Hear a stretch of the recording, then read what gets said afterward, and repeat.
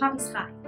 I want it. It's the only thing of his I want. Everything else count me out, but Poppy's high is like, I'm the only one who that stuff even matters to. It doesn't matter to everyone else, like it matters to me. So it makes sense that the person who religion, like, actually really means something to should get the most religious. She would have to murder me. I mean, I know a high is typically worn by men usually wear them, but technically. She would have to make me dead. Jewelry. I mean, a medallion on a chain? That's jewelry.